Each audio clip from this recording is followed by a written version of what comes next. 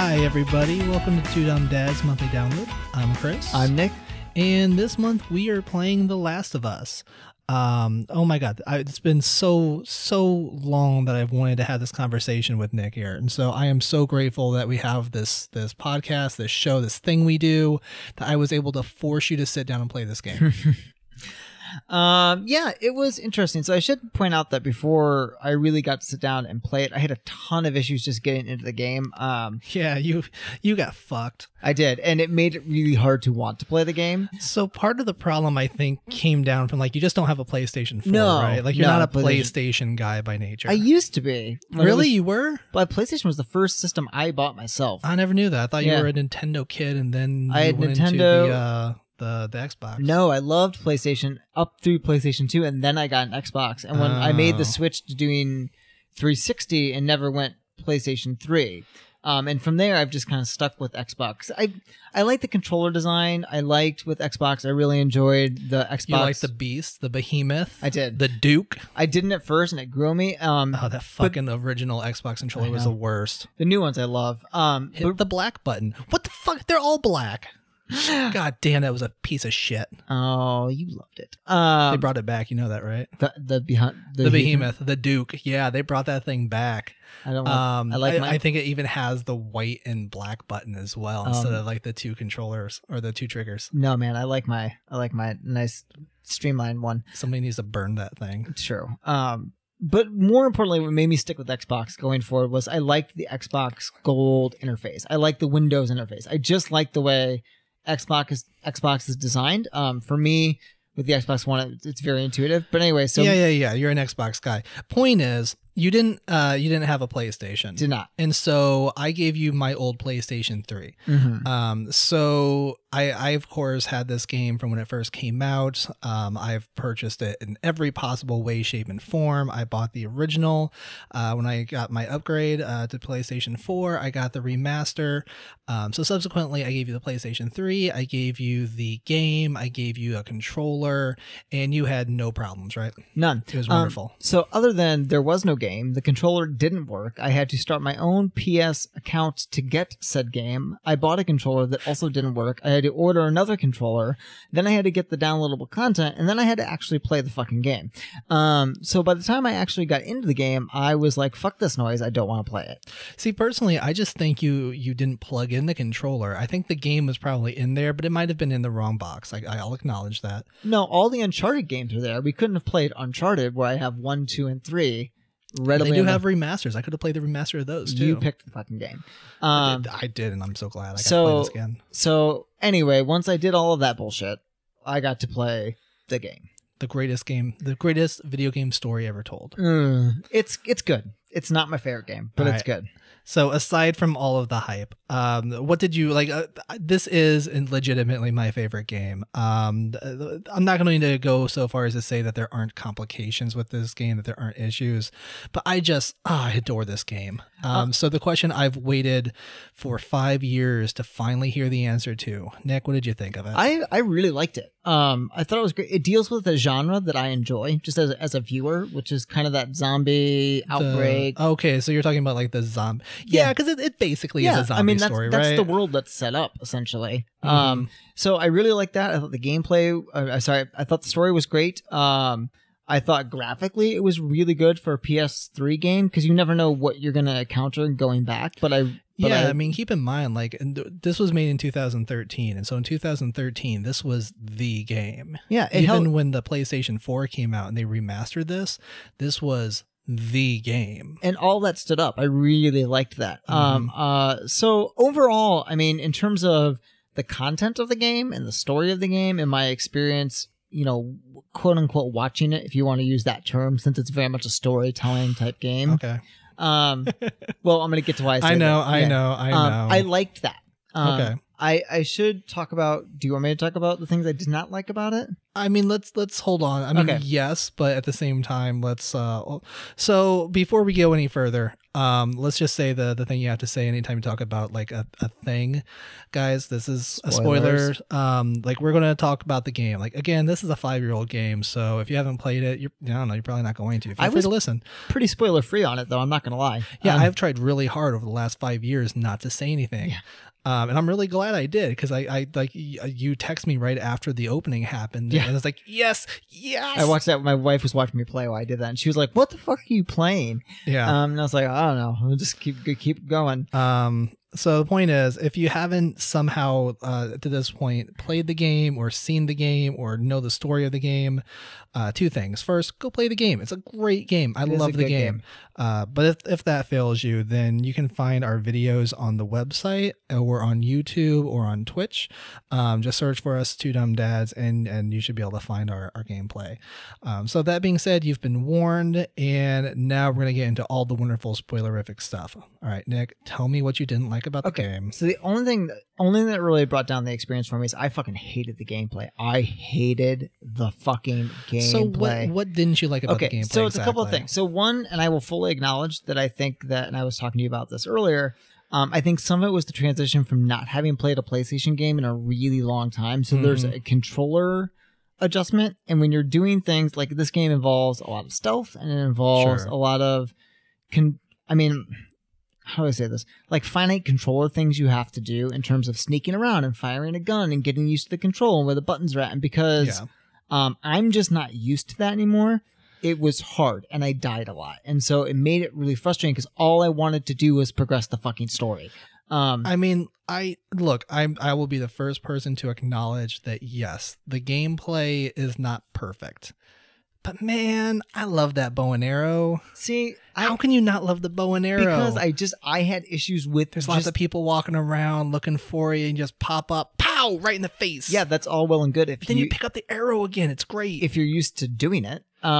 Again, a lot of my issues stem from the fact that I had mechanical issues playing it. And yes, I will definitely say, like the remastered version definitely also runs a bit smoother. And you also were playing on an old, probably dust-filled PlayStation 3 that who knows what the gameplay situation was like for you. It also just the controls to me didn't feel intuitive. So like the button that would aim and then shoot, I would never hit the right button. So I think when I play a game, and I will also acknowledge that I experienced this if I'm going to reference another game. When I played the first Batman Arkham Asylum game, and then I played all that series and went back and started playing the first one, kind of the same thing happened. They tweaked that game so the button feel got more intuitive, and the first one just isn't as much.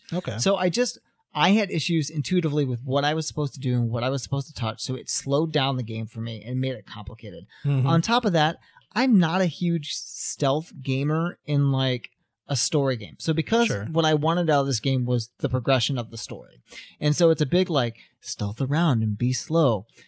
Great, except that like I want to get the story. So now this is just annoying the fuck out of me. Just let me shoot some people in the head. Just let me shoot them in the head. So, but the one thing I will say is that in this particular game, like that slowness, that creates a sense of anxiety. I'm thinking of one section in particular where Ellie is being is trapped by the cannibalistic rape monster.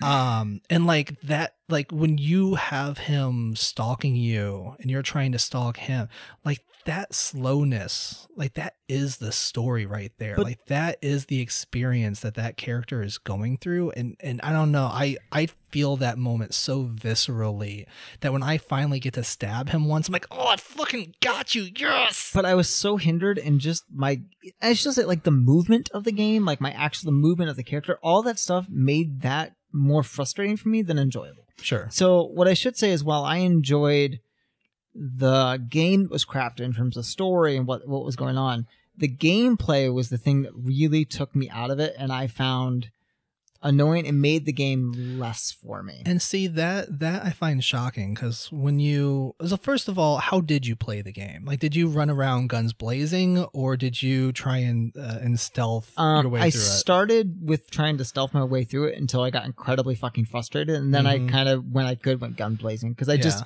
and again, it's not the stealth stuff, because I've played other games where stealth is a part of it. Sure. It was the fact that I didn't feel the controls helped me with that stealth mode. I also I didn't think to ask what setting did you play it on? Normal.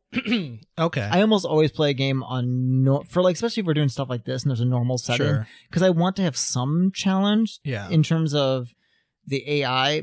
But because I'm trying to get through it at a pace, I don't want to like play on hard. I should point out too that that's something with the AI within it. You know, the AI is fucking stupid. Which is funny. I think it's just because of when it was made. Oh yeah, it's 5 years old. Yeah, so it's funny. The technology just wasn't there. It's so crazy to notice that though when you've played something like Middle Earth, Shadow of Mordor, or whatever, where the AI is really intelligent and adjusts, and now you're like, oh, this is what it was like when AI didn't adjust to you. Yeah, I'm playing a game right now. I think I talked about it a few weeks ago on the podcast in the open. I'm playing The Division, and like I was shocked just how smart sometimes that's. I mean, don't get me wrong. Sometimes they just kind of like walk at you and like I'm gonna kill. But like sometimes they'll flank you. They'll like have somebody go on each side. And like, oh shit, this is actually really smart. Yeah. And yeah, they just don't. Like there will be lots of times where they just like they run at you, they're about to stab you, and then they turn around and then run behind like a door 3 feet away or something. Well, that was stupid, but okay, I'm going to shoot you with an arrow in the head now. It does show you how far we've come though with that kind of stuff in games. Sure. But yeah, so really for me, like that's the thing. I think a lot of this enjoyment was taken away by like my struggles and my dislike of the way the gameplay is set up, especially like the running.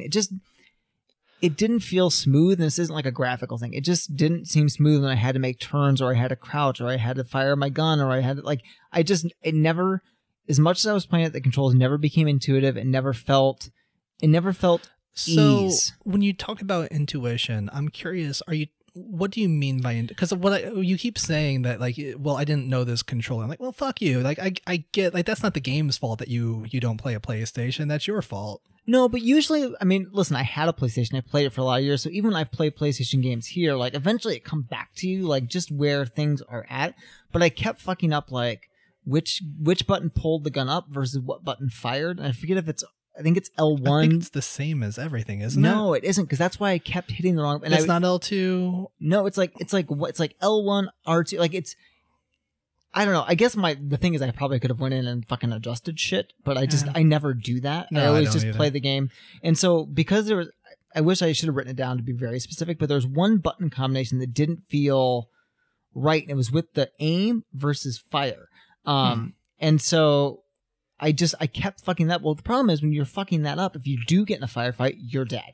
Sure. Right? You know what I mean? And so because then it caused me to die a lot, or it caused me to fuck up the mission, or I wasn't able to run fast enough and make the jump, it became frustrating because I was playing the same thing over again, which really hindered the progression of the story, which I wanted.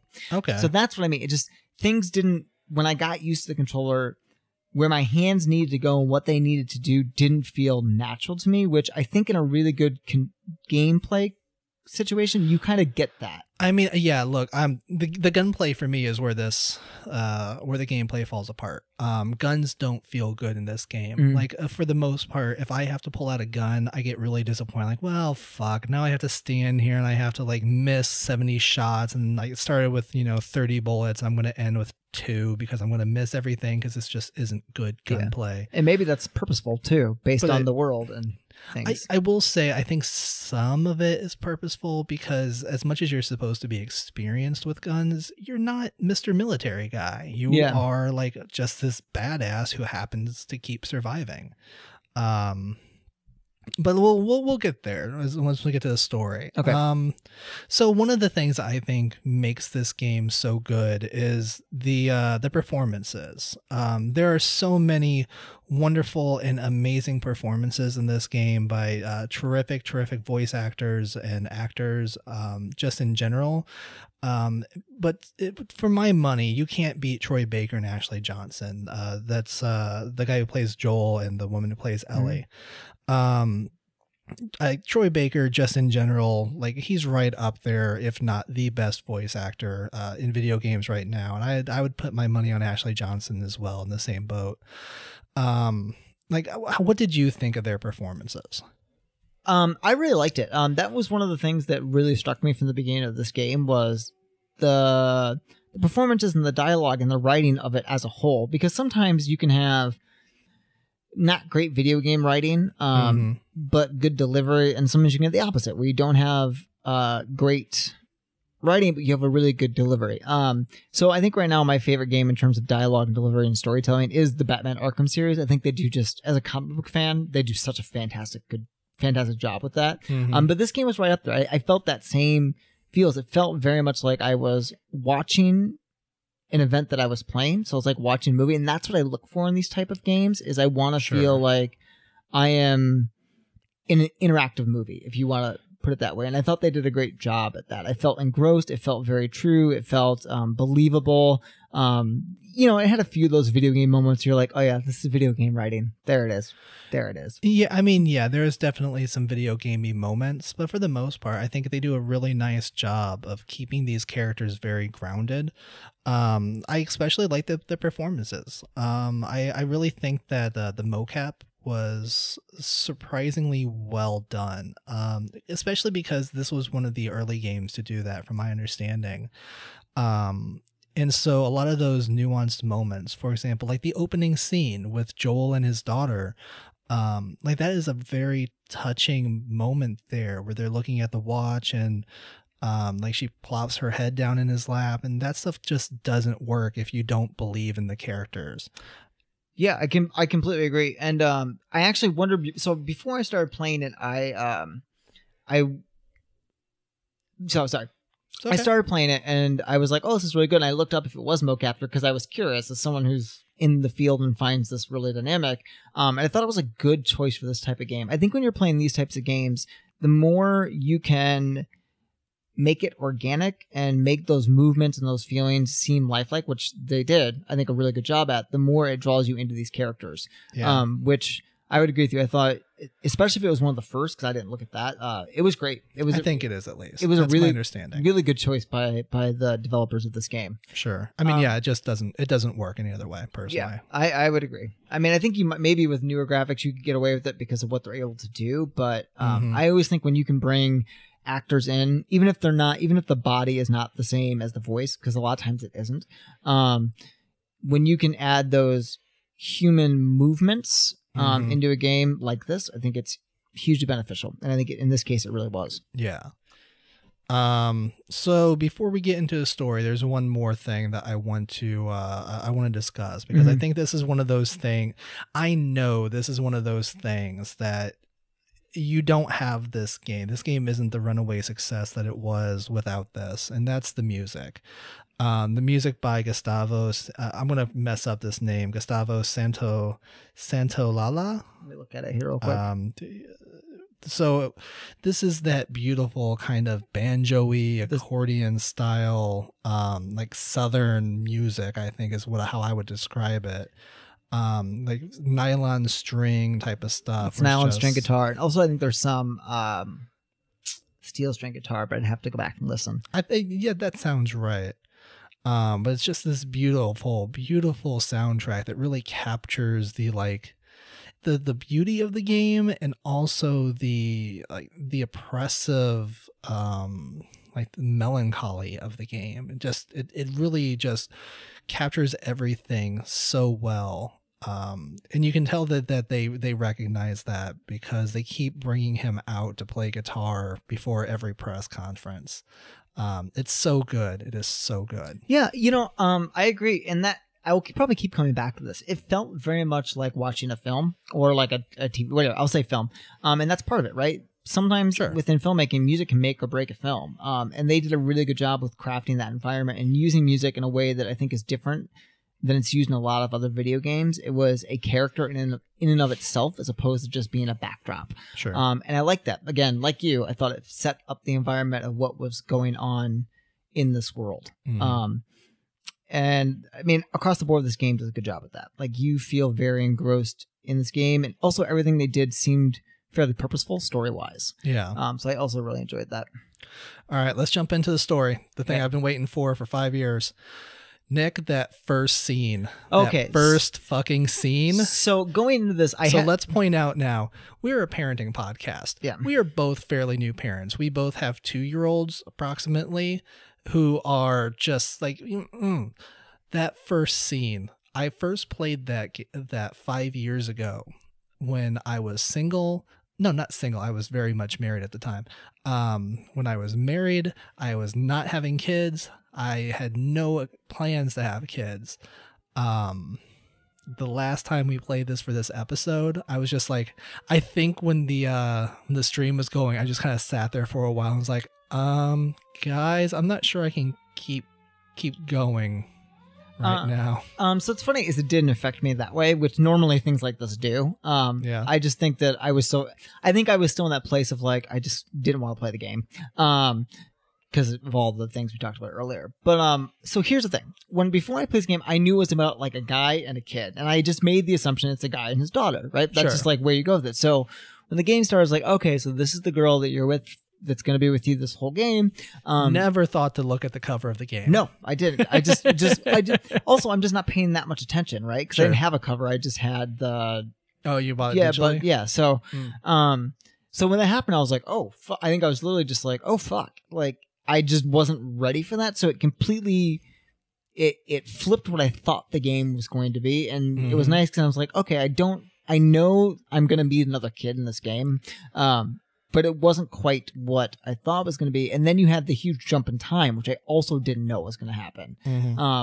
So it was a surprise. It was a hook. I did not see it coming. I didn't have a huge emotional effect from it. I should also point out that I didn't have a lot of the like, I'm a dad, this being a kid is affecting me moments in this game. And I don't think that's the game. I think it's just how I play video games. I don't connect.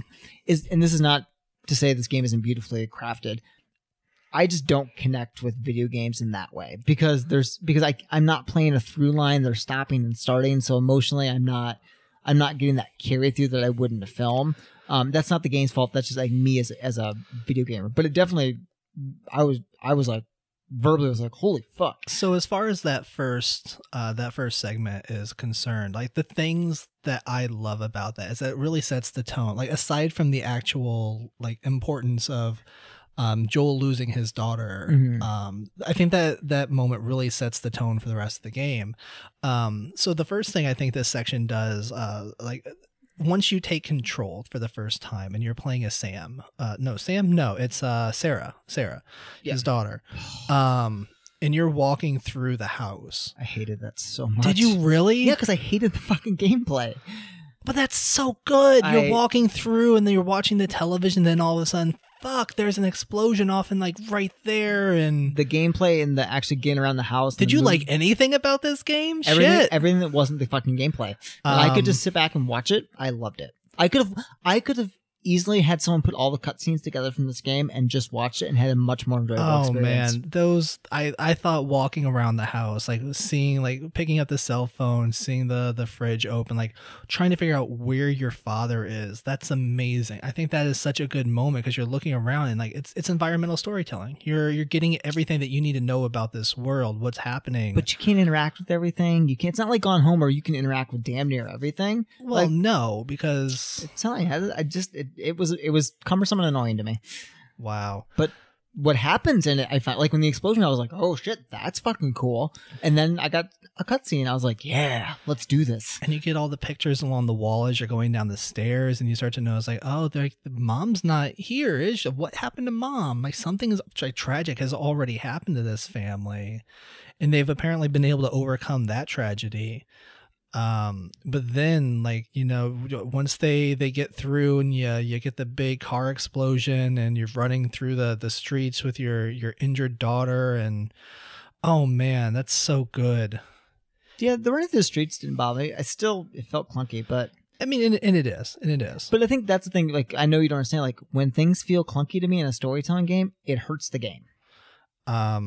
I mean, have you ever tried to run around while you're carrying a person? Shit's clunky. But I'm playing a game. I don't need to be clunky in the game. So what I really like about that, about how it builds the world here is like, you think like, okay, we made it.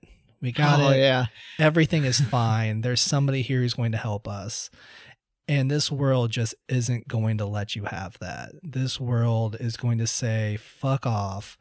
I'm going to shoot you in the face, even though I can tell you're not infected. So it's the spoiler. out there. The Game of Thrones moment where we already did that shit. yeah, but this is for something different. So spoiler. Oh. It's the Game of Thrones moment where they do an action that makes you feel like nothing is safe. They basically set up for it's like your world's not safe and it's not what you expect. I think that is beautifully done in that first moments. Sure. Um, and that's what I really loved about that is like it establishes for the rest of the game. Like, look, you think you know what's going to happen, but even in these moments where you think there's happiness, we're not gonna have it. So after this, we jump forward several years. Joel is now a gray-haired man living in Boston. 20 years, I think. 20 it's years? a pretty big jump. It's a lot. Which I really liked. It is a sizable jump. You find out throughout the game that a lot of shit has happened to this man in those years, and he has done a lot of shit. Mm-hmm. But whatever it is, we're living in Boston in a really shitty situation with our acquaintance, let's say Tess. Mm-hmm. Your special friend. Yeah, your person. Yeah. Your person. Your person. However you want to say what a person is, it's your person. Yeah. And you're kind of a shitty person, right? Like even at the beginning, you're running guns, you're selling guns, you're trying to see. It was funny. I never thought of myself as a shitty person. I thought you're just a person surviving in a world that's hard. Like I noticed that this time. I was like, oh, I never quite caught what's going on here. But yeah, like you're a gun runner. You're selling guns to the highest bidder. You're just like, yeah, I get you're trying to get food stamps, but you're doing it. Like there's a lot of things you could be smuggling, but you're smuggling guns right now. Yeah. Character development. And so yada yada yada. Was there anything in this section that really stuck out to you? Well, can I move? Let me see when we talk about sections. I move into the like kind of introduction gameplay where you're trying to get to the fireflies and you're trying to get the. Sure. So what stuck out to me in this whole portion of this first, like learn to play the game portion, right? Like set up the world where you're going to meet the fireflies and essentially meet the new girl, right? Like the next thing's gonna progress the story. Ellie, yeah. Yeah. Even more so than your daughter dying, Tess shoots the guy. What's his name? Sorry, you're better with names than I am. She shoots the one dude who like basically fucks you guys over. She just fucking. Oh, I forget his name, but yeah, she just pops him. Like all of a sudden, you like there's a conversation. She just fucking shoots him, and all of a sudden that gave me more of a visceral reaction. Is it Robert? Yes. That moment where she does that in this game, and I was like, that affected me more than the daughter dying. And this is why. The daughter dying felt plot device to me, right? Like, okay, this sucks. That was so stark and so sudden and so violent and visceral that I was like, oh my God. And it affected me in a way that violence in games does not usually happen because it was so cold and so fast and so real. I was like, oh, this game is going to be something. Yeah, it's a great establishment. And it happens like, look, this is like if you don't serve us and you cross us, this is what we do. You're just gonna die. This is our like we're not gonna cross hairs about it. We're not gonna whatever. We are going to like if we're not good people, we are here to survive, and this is how we survive. Well, exactly. It's there's an old fight choreography thing when you do plays and films that isn't followed a lot. That sometimes if you just kill something really quickly, it has more of a than a really long drawn out conversation. Oh, sure. And that's what this was. And I was like, oh, okay. Fuck, man. It really set me in, it put me off in a good way. And really set up who she is as a character too. And I was like, okay, I really want to know more about this person. And so that beginning of the game, that first section really hooked me in to the game outside of the zombie genre of it. Right. Sure. And I thought that was nice. It made it about something different and more complex than just a zombie survival game. So one thing that happens while we're going to meet this guy, though, is you find your first collectible, and I'm curious, how much time in this game did you spend looking for collectibles and such? Probably like the first 3 or 4 hours. I spent a lot of time, and then I just kind of said, "Fuck it." Okay. I did find the one in the tree though, because you played. I specifically told you that and was I was a like, thing. oh. I actually found 2 in trees the second time I played. And then I got to the point where I was like, I don't really care. I didn't care about the firefly medallions, but there were some collectibles that I really cared about, and we'll get to those a little bit later. Yeah.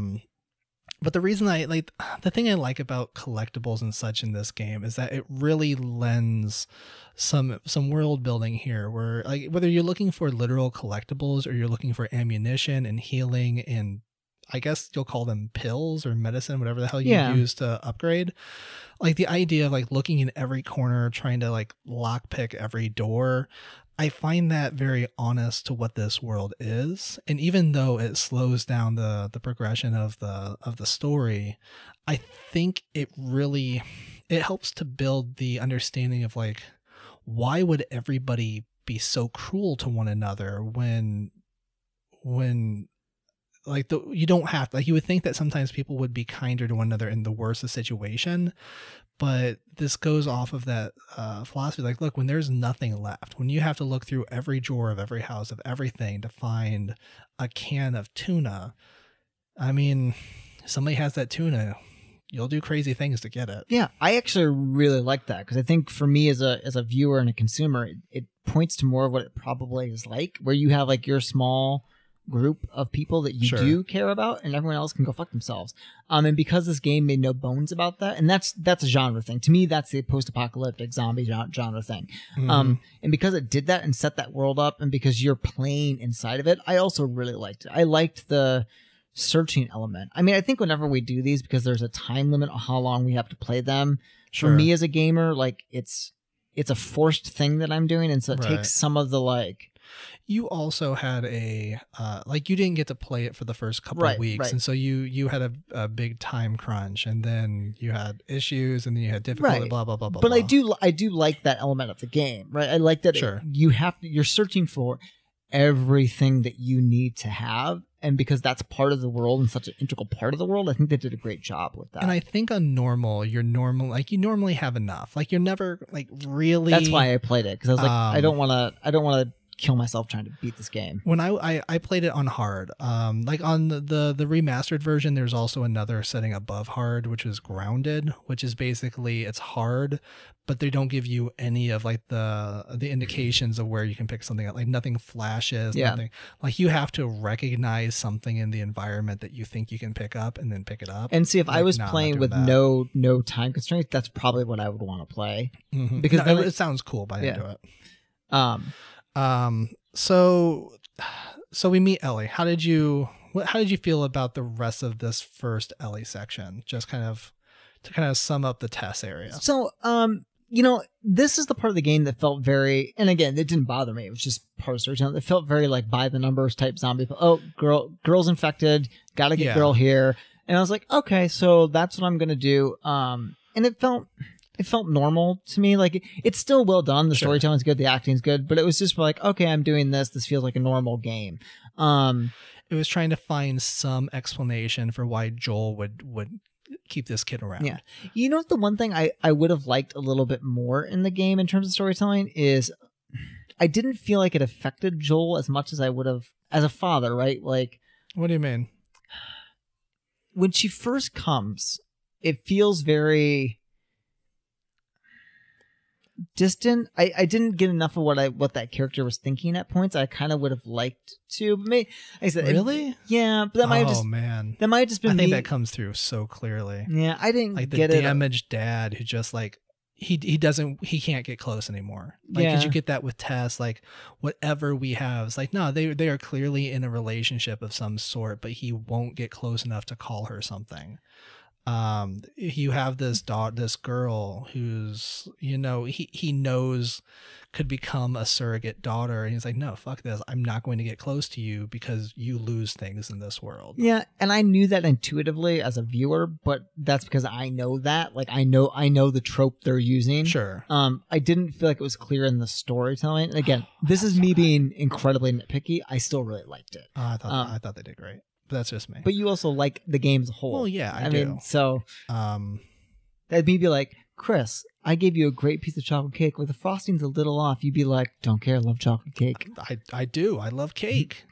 shit, give me a cookie on top of that cake and I'll be in heaven. This is cheesecake for you. It's very, unless it's awful, it's very hard for you to hate the cheesecake. You're not wrong. You're not wrong. Story-driven linear games with minimalistic gameplay elements. Yeah, I'm in. Can I talk about how thankful I was that it was a linear game? Can I talk about like that's something I did really like, that it was. Yeah. I knew where I had to go, and there was like places I could roam around within that. Yeah, you can look around for like story shit if you want to. I was so glad it was not a sandbox fucking game, because I can get into a sandbox game, but if I had to play a sandbox game and a time element, I'm just like, yeah, I don't think we will ever play a sandbox, an open world game for this podcast, because we will have to spend like 3 months trying to play through that. And shit. I'm the like go find everything in the sandbox person.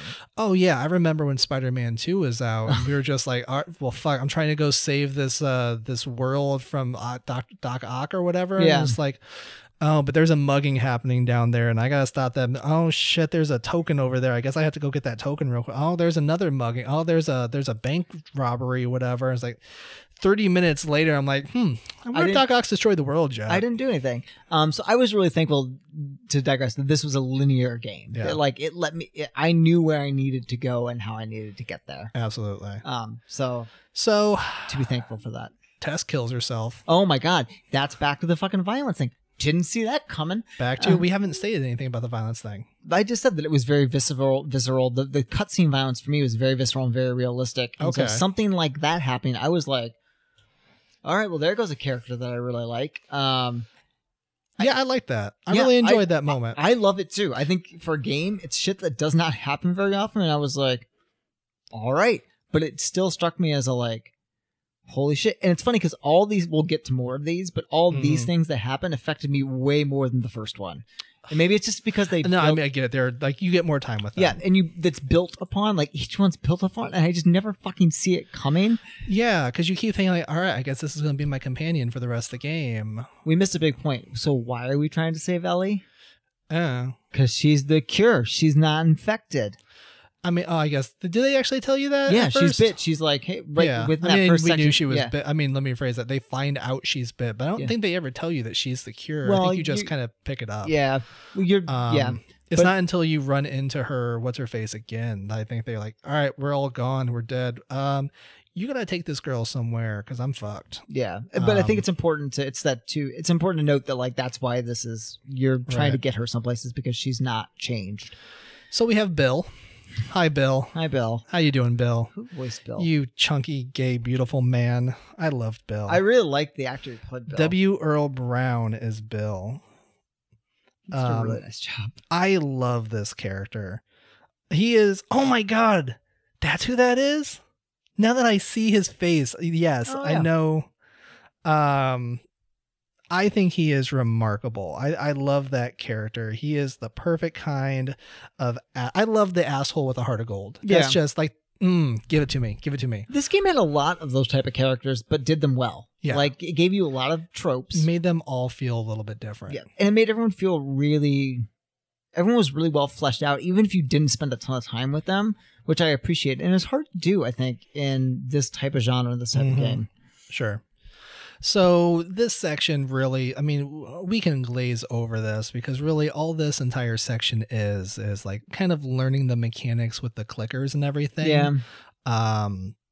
Like there's a lot of sections where you're just kind of stealthing around these things they can't see, and then learning how to deal with like, okay, now this is what it's going to be like when you have a clicker and just a regular infected person. And all right, how often did you die, by the way, in this section? All the time, because I can't fucking play this game.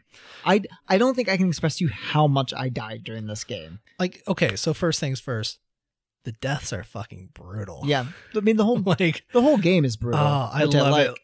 Like when the clickers just like bite your face off, right? Yeah. So that's great. But when like the giant behemoth guy, did you die to the giant behemoth guy?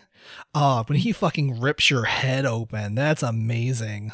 That's just like, it's amazing until it happens like 4 times. Oh yeah, no, it's super annoying. Yeah. So playing on hard, I had a problem. So look, I fucking acknowledge that the gameplay isn't great. But there was a section when you're in like that hedge maze or whatever the fuck it is, in this section where I was just like, I can't fucking make it through this without pissing off at least one of these clickers. And because I refused to just go on a shooting spree because I had so little ammo in my mode, I was like, I'm just going to die. I'm just going to fucking die. And I swear it took me almost an entire episode of our stream to get through that shit, just to fucking get through it. You know what? It's funny going back to the shooting thing. When I was having all those problems at the beginning of the game when you're running with Tess, I got to the point where I just let her kill everything. I was like, fine. Really? Yeah. She'll do that? Yes. Motherfucker. Well, when you can't work your fucking controller and you're just getting killed, I was like, I'm going to take a shot and hide. And eventually she'll fucking kill him. Just in case you're wondering.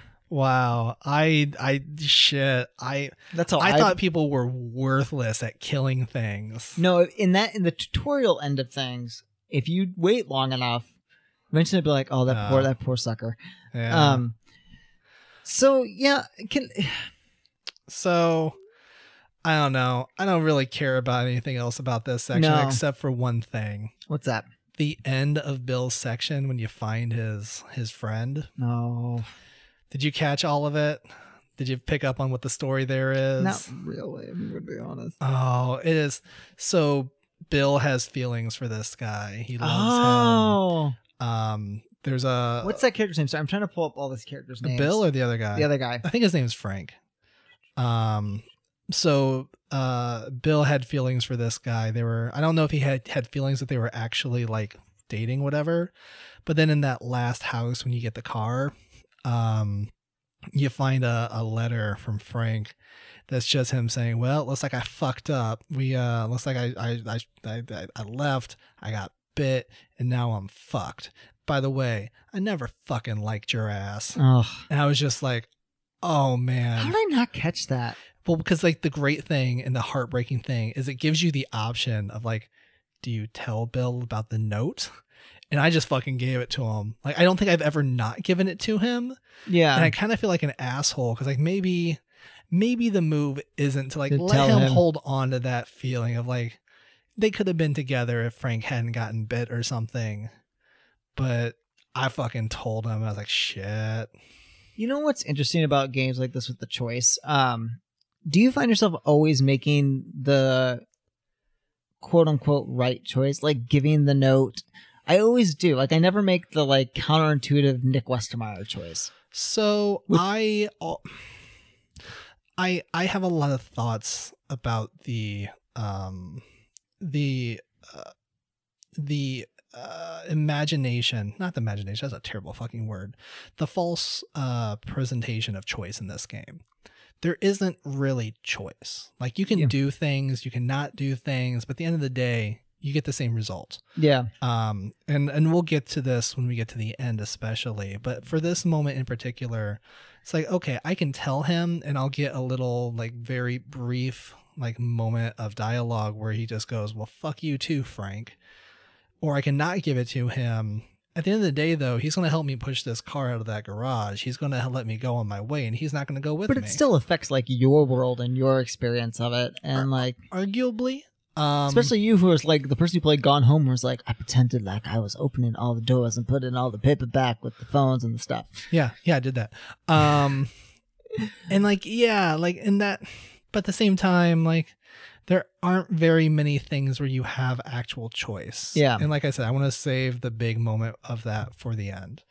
So that being said, we are now done with Bill. We're done with Boston. Fuck you, Boston. We're moving our way out to Pittsburgh. So this is where this game took an interesting twist for me. And you said it when we were talking in the pre-show stuff. So when you say an interesting twist, what do you mean? I wasn't ready for a road trip game. Oh, you didn't know this was going to be a road trip? Didn't know it was going to be a road trip. Okay. And I like that. I was like, okay, so we're going to span distance now. So you span time and you span distance, which I thought was really great. Sure. I thought that was a nice touch to the game. Yeah. Yeah, I thought that I like that. I like that there's this bonding that theoretically happens off screen. And it also explains why you don't have to see all the little moments where they start to come together.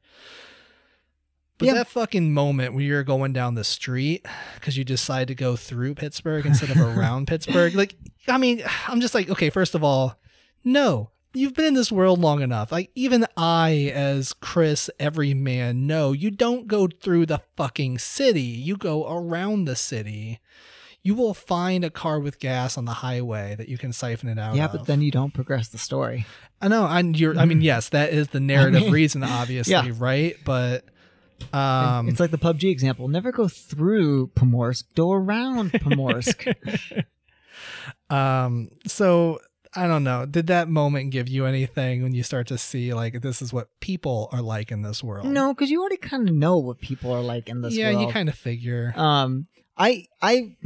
It's once I got to the road trip, I was like, okay, when am I going to meet my next people? When am I going to meet my next actual people? And that was kind of how this game progressed for me as you get on the road. So I was like, okay, yeah, we live in a shitty world. Like the world's shitty, guys. The world's shitty.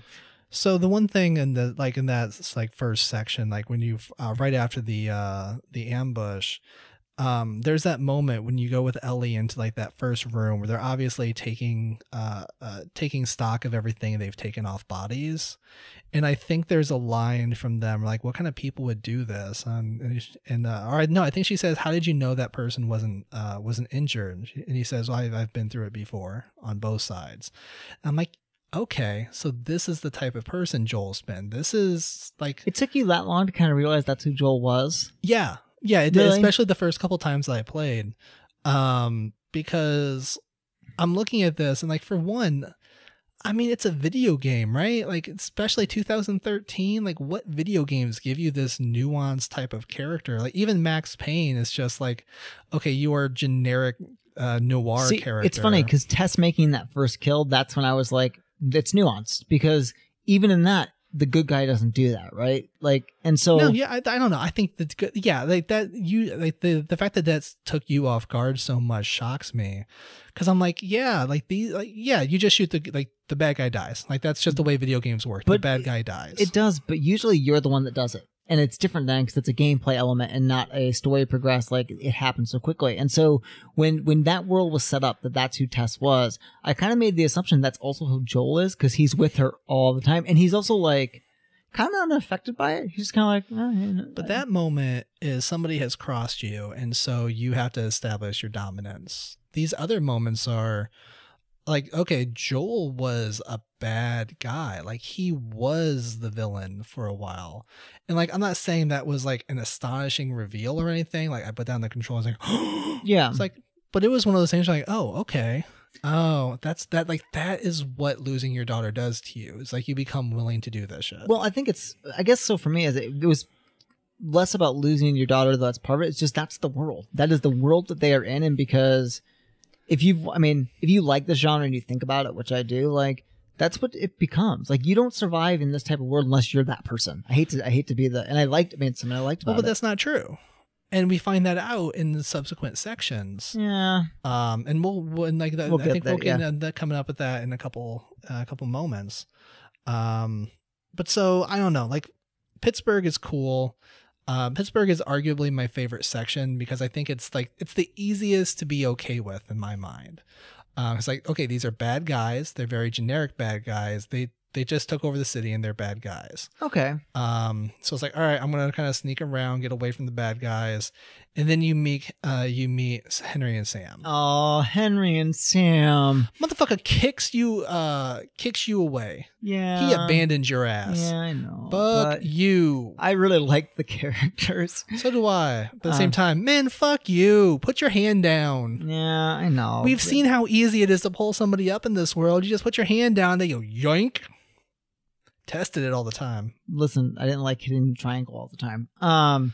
Ain't that the truth? Can I ask you a question? Sure. With the Sam and Henry, how did you feel about the end of this little click of the story? You want to jump straight to the end? I totally do. Can we go through a little bit of it first? I like, because that was what got me. That's what like I really like that section where you're walking through the town though. Like, because after you have, I mean, fuck, no, I don't even want to go there, because before you go there you have to go through the tunnels. That tunnels, I think those tunnels are the best environmental storytelling of the game. Really? Why? Because it's the only time where you really get to walk around into a place where they thought that they had figured it out, where they like, we have this perfect spot, this perfect situation.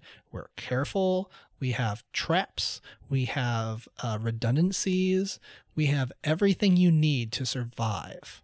They even had figured out special technology for this specific type of world that would allow them to be safer and more prepared. And it still went wrong. Yeah, but you didn't know that was going to happen? It's different. I mean, look, yes, of course I fucking know that's going to happen. I know what a zombie movie is. Yeah. But it's what matters is how they do it. And I think that's great when you get to see is like, you read the notes and they're like, I'm here. I think I've got this safe. Okay, today I'm going to let them in. And then there's like okay, so we have this and they have this person here like, hey, I figured out how to make this water filtration unit. And this is a really great system that'll prevent us from having to go outside to collect water. And this will be safer. So all the kids can play in here sometimes. And, Johnny kicked the ball and it knocked over one of the canisters. I might have to take away the ball from the kids and put up a sign that says we can't play in it. And there's the signs that has all the rules for what you can and cannot do in this environment. I think it's a great thing. And especially once you start to get towards the end of it and you find out it's like everybody died except for him. Except for, was it Ishmael, I believe was probably his full name. Ish gets away and like one or two other people. And that's it. And then there's that room where it's like the guy had killed his kids because they got infected, or like he killed his kids because he knew they were going to die of starvation, and so he let them die quick instead of slowly. Yeah. Again, I guess because it's the genre, so I'm like, all right, yeah, that sucks. Yep.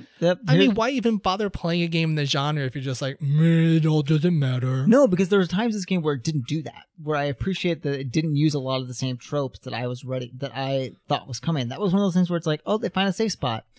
Except it's the farm from But they don't find the safe. No, because it's not the farm. Yeah, because it's already gone. Yeah. It's already like, you're right.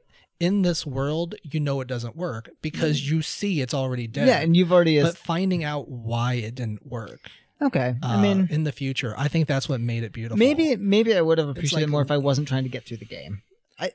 You know what I mean? Again, sure. I have to admit, it was a push for me to get through it. And so there was a lot of like... Sounds like you just skipped a lot of the game to try and I did because I wanted to get through it. And I think that so while I appreciate the environment and the storytelling, and again, I think that's why you'll find that a lot of the major events are things that I liked, like when you're in the car, but like a lot of these nuances. It's the little things I found. And again, phenomenal. I think because I was trying to push it in a week and a half. Sure. But anyway, but that's probably why I wanted to talk about, Henry and Sam, because that's the thing that resonates, right? It's a major plot point. Well, but to get to Henry and Sam, like the big thing at the end, you have to go through like the town. Like they play darts. Did you play darts? Nope. God damn, Nick. Why are they even friends at this point? Because I had to get through the fucking game. It's like, all right, well, I guess they're friends now because that's what video game. So there's a beautiful moment in that town where they find a dartboard and the kids decide to play a game of darts. And they're talking shit. And Ellie's like, I'm going to beat you. I'm going to dominate you. And then Sam's just like, throws the darts and then whatever, and then like they play. I don't even remember who wins because it doesn't fucking matter because it's kids getting to be kids in this town. It's the establishment of relationships. Safe. It's so beautiful. And of course, then there's a fun joke at the end of like there's one dart left and Joel just walks over it, picks it up, throws the dart and like hits 5 feet off from the dartboard.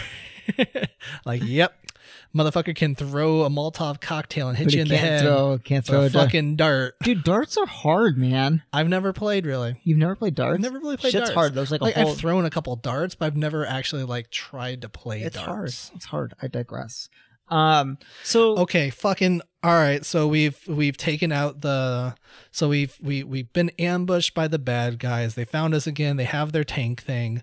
We sneak our ass up to the sniper. We get the sniper. We shoot the guy in the tank, and we kill everybody. Blah blah blah blah blah. Gameplay. Man, I thought those were great moments. I love that sniper gun. That sniper. Do you love Steph's? I wish I could have loved it. So here's okay. I gotta get into like the Henry Sam thing and why I like this so much. Because I think the thing that affects me more in video games and kids, I like brother stories because I have a bunch of them. Sure. So This is the part of the game that got me. Like, of all the parts... Really? Yes. This is the one part where I was like, yep, that's what happens. How do I, like... You don't have a brother. I mean, you have me, but, like, you don't care if I kill myself. I mean, no, I'm just like... In video game sense. I don't know. At this point, like, the first time I played it, I think I was like, wow, fuck. I don't know. I was like, yeah. Of course the kid gets it. And Henry shoots himself. Like, for me, the biggest thing was like, fuck, is Henry going to shoot us? Is he just going to go crazy and, like, is Joel going to get shot or something here? To me, it was this moment of... You have Joel, who essentially loses everything, right? But Sure. continues to go on and function. Like he makes a life. In this situation, Henry doesn't. Like that was it. And that there was such a finite loss to that for me playing this game that it really struck me in a way that a lot of other parts of this game didn't, because you're always still kind of moving. Right, you're moving through, like, and you're encompassing characters who kind of are moving, or if they die, it's in the progression of your story to get you to your end game. And this was just a moment of like hope, like literally the hope. It's gone. It's just gone. And so that really affected me, because you just realize like that person, that character that had nothing left, like that was it. That was their reason for existing. And even in Joel, like Joel loses his daughter, but still finds a reason to exist. Yeah. And now you have a character that doesn't. It's definitely one of the more touching deaths in the game. And I should also point out that the performance of Henry, especially by the guy from Lost, I think his name's Brandon Scott. Oh, look, I like knowing who the actors are that do things. It is Brandon Scott. I'm looking at it here. Is it? Okay. Obviously, that is the guy from Lost. You couldn't tell just by looking at the model? No. Yeah. All right. He does a really great job selling that moment. Yeah, too. he does. Because like I said, like I legitimately think, oh my god, of course he's not going to kill you, because duh, you have more video game. But I didn't think that, because this fucking game, you don't know. You don't know. You really don't. You really don't know. This might be the end of the game for you. But yeah, that was a really good performance by those guys. Kind of the last. So there is actually one little moment for Sam and Henry. And did you catch it? Probably not. No, because you skipped everything. Yeah, not everything, just a lot of stuff. So, once you get to the dam section, you're looking for your brother. Tommy. Oh, Tommy. And so you're walking around through the woods, and there's one section especially where if you take a left and you go over a log, you find a grave for a child. And Ellie drops sets down the toy doll that she got for Sam. She wanted to, I can't remember if they did or didn't bury them, because they explain it here, but she says, I wanted to leave it for him and I forgot. And so she leaves it at this kid's, a little grave. And they have a little conversation where like Ellie's trying to talk to him about it, and he refuses. Like, no, you just don't do that. Like, you just don't fucking talk about it. That's how you survive in this world. Did you like Ellie? I love Ellie. Okay. I fucking adore Ellie. And so much that there's actually one thing that we've skipped here that I probably should have started talking about by now. I liked Ellie so much that as Joel, I went out of my way to try and find every single comic book. Because like, even though I know, I didn't know, but I kind of figured it wasn't going to make any difference in the story. But she was getting so much joy out of those comic books. I was like, I want you to have this. This world fucking sucks. I want you to have every goddamn comic book because you deserve it. Okay. I take it you didn't? No, I did. I just was wondering. So I always am very curious in games, especially as we're dads now, to kind of bring this into some of a parenting element. If it being the father-daughter element has more of an effect on you as a game player, especially now. I loved Ellie before I had a daughter. Because for me, Ellie is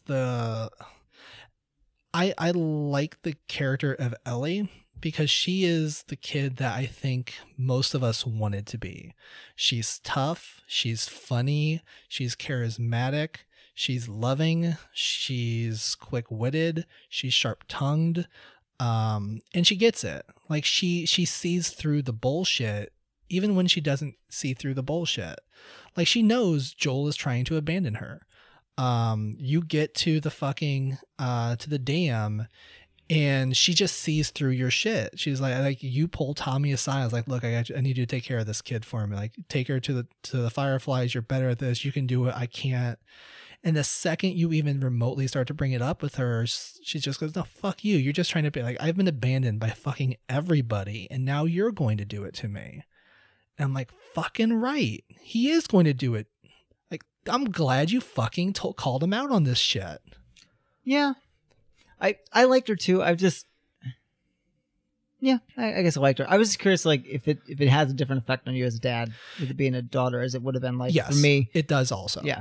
And we will talk about that very shortly. Yeah.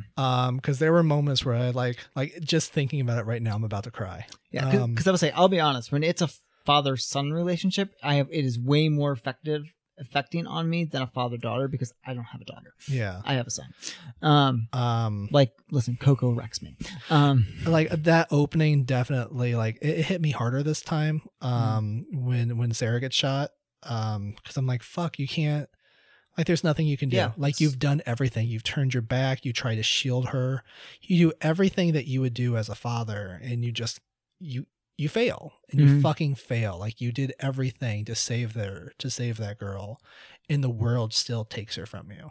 And that's that super destroyed me this time. Yeah. I would love to know if maybe we'll come to a game of this way, if you're that affected by a father-son relationship as a father-daughter relationship, or if that has a element of your game playing. Again, because I know it does for me. Because it's just easier for me to put my kid in that place, right? I like that it's a girl and not a boy. I think that we need those kind of characters in games. Sure. But anyway, I just want to guess, we've already touched on, like, do you like Ellie? We've talked a lot about Joel, but not a lot about Ellie. I thought it was an interesting dynamic between Tommy and Joel, though, which I think is a really interesting relationship to talk about. Okay. You talk, because I don't really have much to say. So about. It's just like, actually, I do have something to say about it. So a little while ago, you said that this is a world where good people can't survive, and this is a demonstration that that's not true. Like, Tommy is the good in the world. Like, Tommy is the guy who decided, I don't want to kill. I don't want to be a villain. I don't want to be a hero. I just want to exist with my family and my group of people, and I want to survive in this world. And he does it. He has a community. He has people with skills, and they labor over it, and they make it work. So, yes, and I thought that was really interesting, the parting ways of Tommy and Joel. Sure. And what two sides of the same coin, like you said, but that doesn't mean that Tommy didn't do some fucked up shit before to get to that point. And that's kind of what I mean. Like, I mean, yeah, yes, I'm sure I'm sure they did some shit. But at the same time, he also pretty quickly says, like, nope, not going to do that shit. He makes a very different world for himself. He also makes a very distinct point of pointing out, like, no, I wasn't going to do it. I just wasn't going to do it. And you wanted to do it, and you can do it, but I wasn't going to do it. And how they survive in this world. I really like that, because within this, the point of the game that I liked about this with Tommy and Joel is, you see, and this is something you brought up now, is the dichotomy of choice. And while I think that doesn't mean Tommy's a good person, that Tommy made good choices going through, because I just don't think in the context of this world you can do that.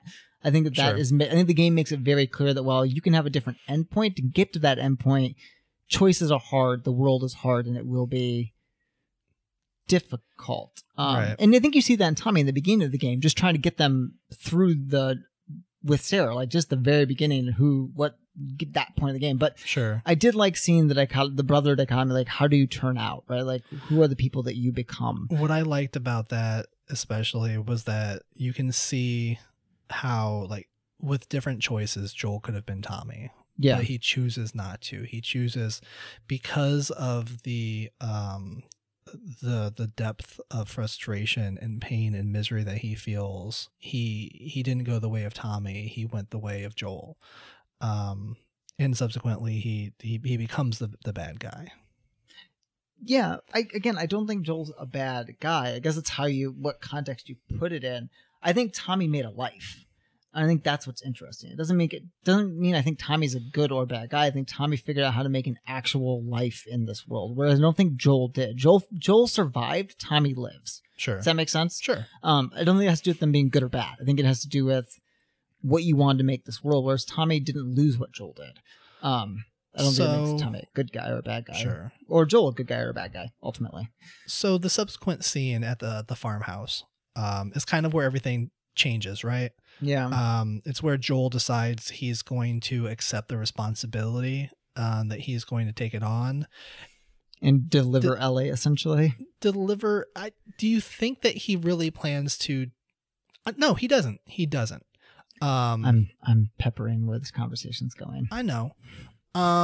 So is there anything you want to say about this scene? Does it feel earned to you? Let's start there.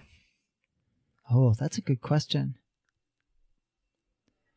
Yes, I do. I think that the story leads up to enough and you're invested in the characters enough that it does. Okay. So, we're really, actually, I should point out, we're really getting to the point of the game that I was in it. I was like, yeah, these are the previous parts I think were my favorite gameplay wise. Look, I know you don't like the gameplay. Yeah. These were the parts where I really love the story. Yeah. Because this is where you really start to feel for I mean, look, this section that comes up next is the fucking section. Oh, right? I know. The next two sections, which is really one section, but we'll get there. Yeah. Yeah,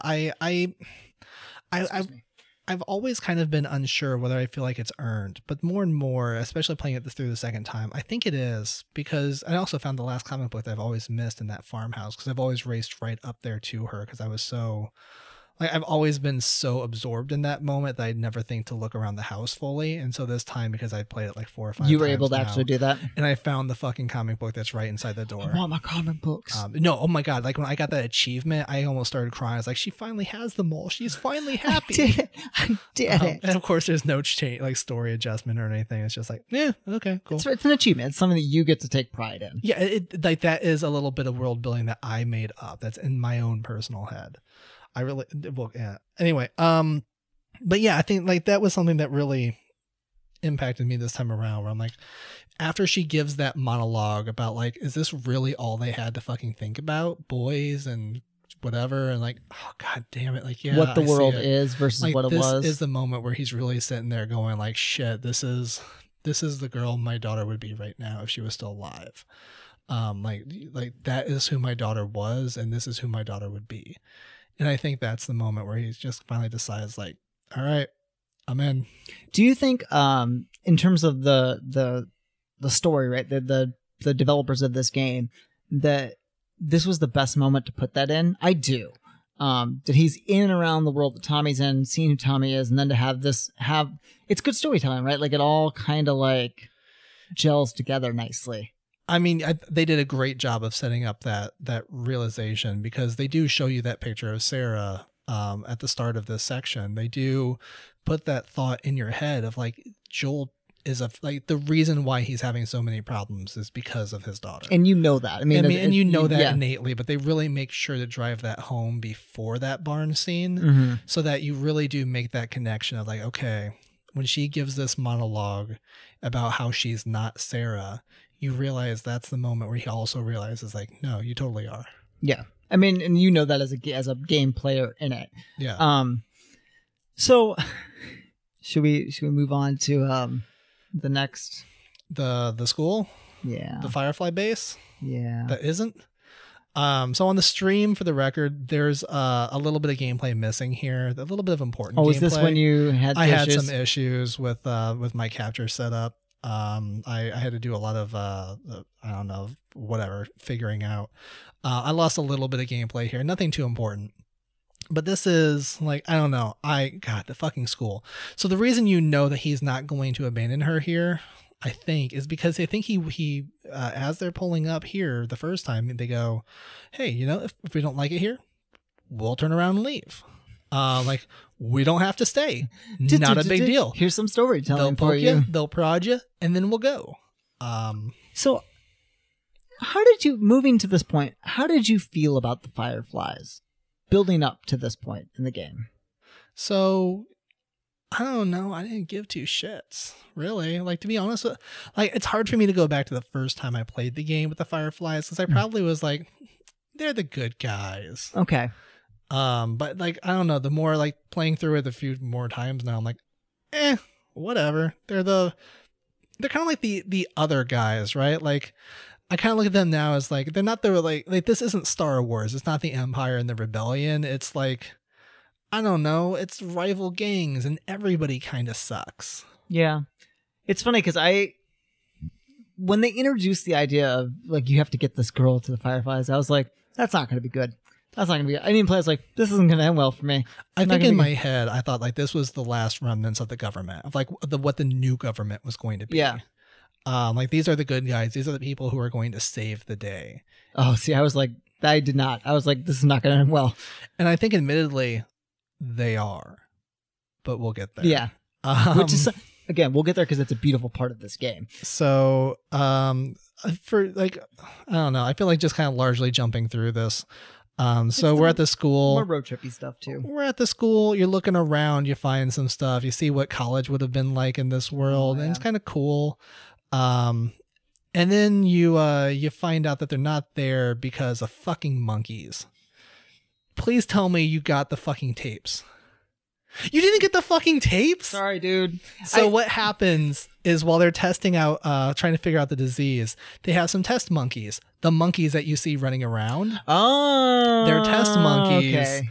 And they were going to kill all the test monkeys before they leave, but they don't kill all the test monkeys before they leave. And so the doctor who had been testing on them was like, fuck, I want to save your lives. And as he's letting them out, one of them bites him. And so he kills himself, the monkeys go free, and all of those, what the fuck are they? Not the clickers, but like I don't know, all the people with the disease, those are all the fireflies that those monkeys got. Oh. So it's, at one point or another, they say it's a good thing we didn't touch those. Oh, it's because it's right after you listen to one of the recordings that they say it. So I should point out, we've gotten to this, that I've already started to replay this game. For that exact reason. Oh, I lost my reference stuff. For that exact reason, because I knew there was a lot that I missed. Yeah. I have restarted playing the game because I did like it. Mm-hmm. So it's good to know I know what to look for now. Yeah, there's a lot of good stuff. Like, just fucking look everywhere. That's really the answer. That's how you get all the good story stuff. So I don't know. Fucking bad guys show up. You have to fight bad guys in the hospital because they're fucking raiding the hospital. Because you need some bad guys to progress the story. So, did you expect to fall? No, I didn't. It was never like, I've had like, there's like 6 points in this game where I was like, what the fuck? That was one of them. So did you expect to fall the first time? No, I was like, what the fuck? And then I fell. I was like, wait, because it does that hard cut. And I'm like, wait, is this how the game ends? Yeah, did you think you died? Is this how the game ends? I was like, I died. This is the, I didn't think it was over because I knew like, the game wasn't set up that much, though. It would have been really fucking good. Because the game had been going on just long enough. It's like, this could be a short game that just ends here. That would have been kind of cool, actually. No, but it threw me for, I didn't know what was going to happen. Like, another point in these games where I was like, what the fuck? Where do I go? Oh, fuck. And I like that Ellie gets to show that she is perfectly capable then. It's like, look, I can not only protect myself, but I can protect you. Yeah. And I thought that was a really good moment. Especially like she's getting attacked while you're stumbling around, like you're trying to do whatever. And she's like, I'm going to shoot this guy jumping over the railing. I'm going to shoot this guy. I'm going to take a punch and I'm still going to shoot his ass. Well, it also shows what a child, when we talk about, because you see before, like what a child is going to be like in this world. And then you move into what that child is, right? And you see like the child is as capable to take care of herself as Joel is, and that's the only way she survives in this world, besides being immune to zombies. Sure. So, for the record, this is the time frame where the DLC takes place. When she's So right after she gets him on the horse, this is where the DLC takes place. Because you haven't played it and you're going to play it, I won't ruin it for you. But I'll just say that it's a split time frame game. It takes place before you meet Joel and during this section. Okay. But as we do the jump into winter, or into more winter, I guess. Did you like the big portion of playing as Ellie? I loved it. It's my favorite part Yeah, of the game. I did too, actually. So Like I said, like it is the part that fucks with me the most. because of Like for 'cause one, it's a kid, and because of what's his name? I think his name is James. Is it James? I have it up. Hold on. Yes, it is James. No, it's David. It's Nolan North as David. Okay. That's the guy. Fucking David. He is the villain of my dreams. Like he will haunt me as a father. Every grown ass man who's nice to my daughter, I'm gonna be like, you no, fucking Nolan North. You're David. I'm gonna fucking stab you. I'm gonna stab you in the face. So. The hunting scene, the hunting scene, I'll be honest. I think it's cool story building. I fucking hated it. Yeah. Running around chasing the blood trails, like the deer.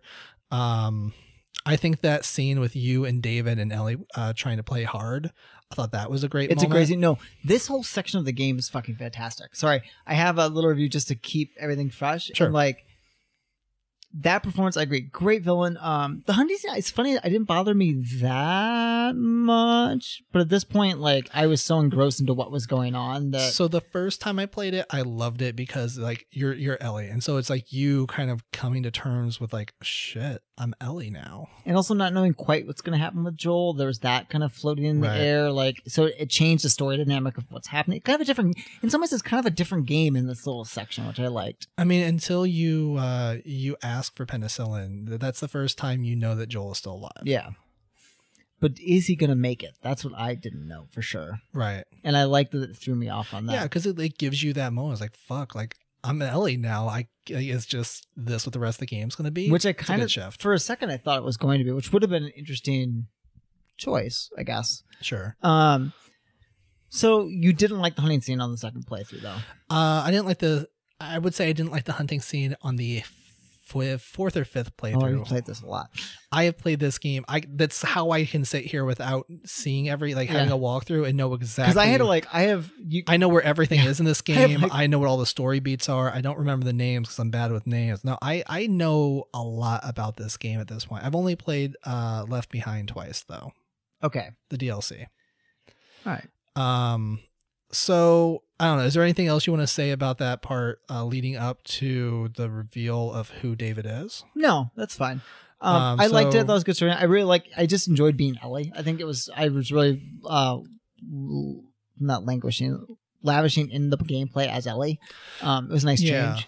I think it's a fun moment when you, I shouldn't say a fun moment. It's a terrifying moment when you realize who David is, that he is arguably the leader of the people that you kind of slaughtered at the school.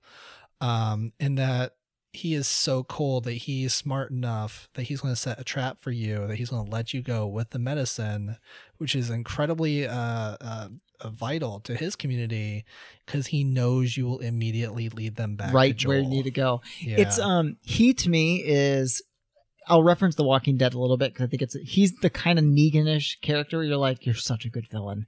See, I think of him as the governor, because he's so manipulative. So is Negan though. That's different conversation. Now, I'll be honest. I haven't seen any of the Negan episodes on the TV. I've read them up until there's an issue in the comic books where he and Andrea, where fucking Rick and Andrea sit down and Rick admits that he has a plan, and that's the last issue I read. Okay, but it's that really perfect post-apocalyptic villain, right? The smart one that survives because they're so fucking evil. Because they're evil and charismatic, and they can make people believe in you. Love them. Yeah, that's fucked. Yeah, no, I know. I mean, but he's a great. Great villain. That the moment that gives me chills is that moment where Ellie is in the jail cell, and David is trying to convince her to help him save her. And he's basically saying, like, if you become my little princess, I will make you part of this community. You will thrive. As they're chopping people up to eat behind them, and you can you are going to take this as your child bride. You're going to take Ellie as your sex toy, pet, whatever. and like she's too smart for it. Like she knows like this shit's happening, and I'm going to fucking like bite off your finger. I'm going to do whatever I have to survive. I'm like, oh, it's so fucking good. Oh. And the second she goes like, I'm infected, and they all get terrified of because of what it could mean already. You see how smart she is too, and like so good. That's why like I keep so much of this game. I really like. I could just watch it. I could just fucking watch it, and like. I guess I could because you recorded that. Well, I mean, and also they're talking about making a movie out of it. They have numerous times. They are talking about it's in production. I was looking at. Oh, is it? I was looking at while we were talking. It's so well set up. It's so well set up. What did you think of James? Sorry, I want to come back because I really like the actor that played James. Who the fuck is James? He's the one that's with David. Hold on, let me bring him up. When you encounter David, at the beginning. He's with James. Where's the actor? Oh, it's the guy in the wild? Yes. Oh my God. No, fuck him. Really? Oh, yeah. I thought the actor did such a good job in it. I don't know. Fuck him. He's just some dude. Well, then never mind. Why? What did you have some affinity for? Yeah, him? I just thought the actor did a really good job, and I thought it was such a nice nuanced character to add as opposed to just meeting the one guy. Like, here's your big villain. No, you have like a kind of a foil and kind of an extra person. I thought he was just a fun like. I don't know. I thought the only cool thing about James was that it shows how manipulative David is. That he tells the guy to stand down, even though he has the upper hand, knowing that he could send them after to follow him. Sorry, I really thought the guy did such a good. Yeah, that's great. It's great. Anyway, it's great. Clearly, it didn't touch you as much as it did. Nope. So fine. It's all good. So I kind of skipped forward to this a little bit, but how did you enjoy the like once you're on the? I don't know. I'm gonna call it the shore town. Yeah. How did you enjoy? So that is for me. Like, I think I did really bad at it this time on the stream, but it is one of my favorite gameplay sections. It's not the best section, but because you get to play as Ellie, because you're in a town, because you are in this beautiful, serene setting, and largely you have that fucking knife, so every stealth kill is quick. It's so good. Because I go through there and I just like picking everybody off with the bow. One at a time. Right behind them, stab them. I love the bow. The bow's amazing. It is really good. It's a good bow. I liked it. I will say that at this point, the gameplay had gotten easier. Because you've leveled shit up. And I'm used to it. Yeah. Video games. I liked it. I mean, I don't like, yeah. Okay, that's fine. That's fine. Mean? Sorry. No, it's okay. It's okay. So Joel wakes up. Anything you want to talk about with the Joel section here? Oh, yes. What do you want to talk about? The torture scene?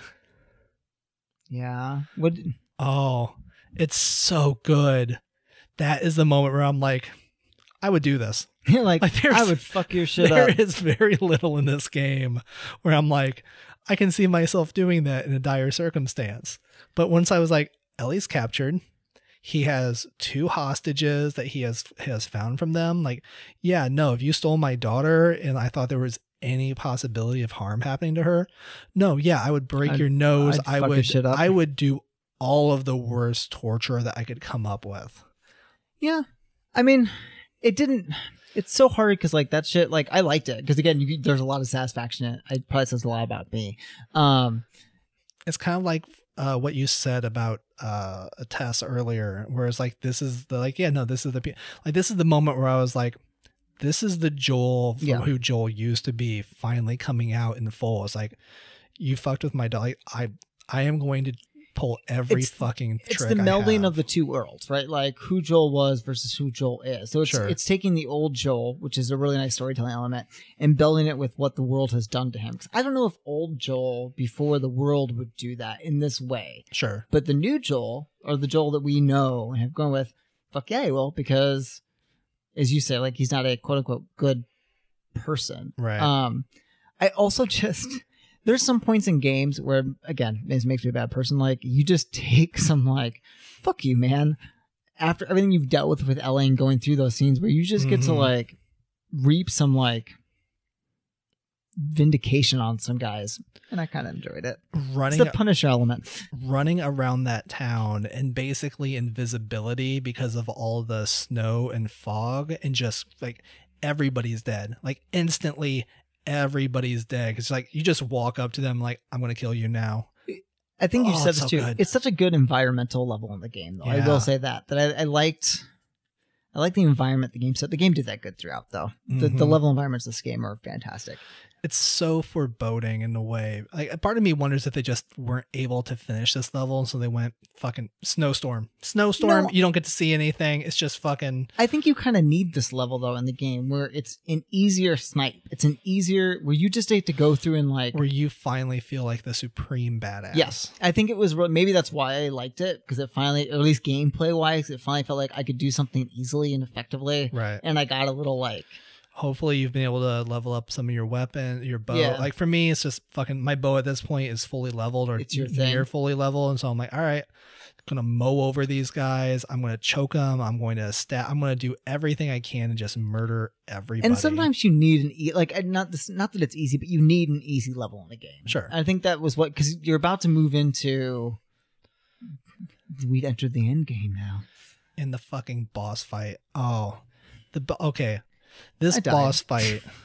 Oh, I have died to this boss many, many times until I think this last time, because I was You know what's going on. Like, I know to avoid the glass on the floor. I know where the glass on the floor is. I know how far to stay away from them. I died a lot, but that was such a nice touch and a nice like element that you had to deal with within the game. I thought that was really nice. No, it's really good because it's all about creating sound. So like you throw a brick, you know exactly where he's gonna go. He pokes his head up, you just walk right up behind him and stab him in the neck. Oh, it's so good. It feels so good when you're just like, I'm just going to run up and I'm going to stab the shit out of you. And then there's like that final one where he's like, I am just like, I think he pulls out his hatchet or whatever, and he's super stealthy, trying to be really quiet and silent or whatever. And like, it's hard for you to find him. Oh, it's so good when you just finally kill him. And then like that fucking cutscene after you finally beat him and Joel's gotten to you and everything, and you're just like stabbing him in the face with that. You really wanted that. Oh my god, I don't think I can describe to you how badly I wanted this guy to die, and how good I felt when she was killing him, and how awful I felt when she just collapses into Joel's arms. Like that is like when she becomes a kid again, essentially, and the weight of what you've done has taken hold. So we have the end game, and this is the beautiful part. This is when the game gets pretty. Yeah. So you're finally here. You're in Salt Lake City. Salt Lake City. Yes. So I don't know. What do you want to talk about leading up before we get to the hospital? What do you want to talk about? So this is the thing where I like the Firefly part, like understanding who they were and getting into their environment. I kind of knew where this was going. I kind of knew from the beginning what this was gonna be. Wait, you're jumping straight to the Fireflies? Yeah. All right. Let me take over again. We've been talking forever. Yeah. Look, we took 2 months. We need an hour and a half on this episode. So I want to talk about the giraffes. Okay. The giraffes, because that's like the most important moment of this entire thing, right? Like arguably it's the most important moment, because it's the moment where Ellie is having second thoughts. Yeah. Where she's like, is this something I want to do? Am I willing to basically give up Joel? Because at this point she's probably still thinking like Joel may leave me after this. Do you think that's still in her head? I think there's the nugget, nugget. the kid thing where like you never had that full security. Well, not even that. It's the idea of like, he tried to do it last time. Like, this is what our entire trip has been about. Yeah. Like, if I go, is he going to leave? And then Joel reassures her, no, like he just sees it in her and he says, no, look, we don't have to go. We don't have to do this. And after that, she realizes, no, he's here for me. Let's go. They're family. It's the beginning of the family. Yes. Yeah. And so seeing those giraffes, that's a beautiful moment where like she's so downtrodden and depressed, and they just like, they come out of nowhere to just kind of ease her pain. I will say though, how long did you sit there and stare at the giraffes? Probably a minute. they eventually just get caught in the corner. Oh, I It's really didn't funny. stay that long. It is really funny because they just like, if you sit there long enough, because it's such a beautiful moment that each time I just sit there and I watch it as long as I can.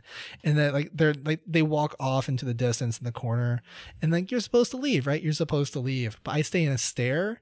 And so like you can see like the game doesn't have a plan for them because there's a cinematic afterwards where like you see them still walking. Well, they or probably whatever. plan on like me, where you kind of take it in and then Right. you move on to the game because you know you're at the end. You want to get through this fucking game. It's one of the few moments in this thing where you're like, I'm gonna you can see the game being a game instead of a like this beautiful cinematic story. Only because you waited too long. Exactly. All right, so let's get to the part that you want. Okay, so I just want to point out, so something that I mentioned earlier on we were talking about is like what the Fireflies are, right? And Sure. so I think when you go into this game, you have two thoughts on this. You have the thought where you're like, well, they're just kind of the government, or they're just kind of, what'd you say? They're not the empire. They're the new government. It's Yeah. what the government will become. They're not the government. They're not actually the rebellion. They're just something in between. And so, and maybe again, it's because I've read books in the genre. I like the genre. I mean, they're like, she's immune.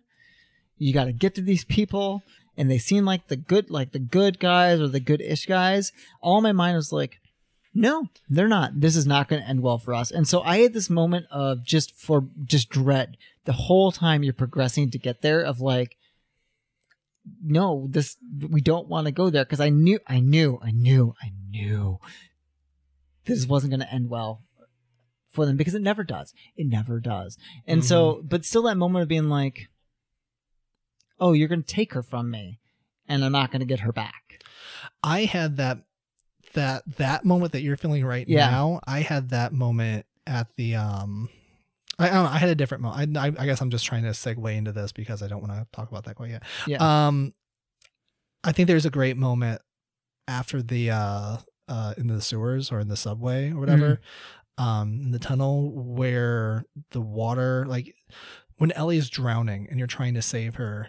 And it's a callback to the very first scene where your daughter dies as you're trying to save her, and there are people who are supposed to be there to help you that are going to end up hurting you.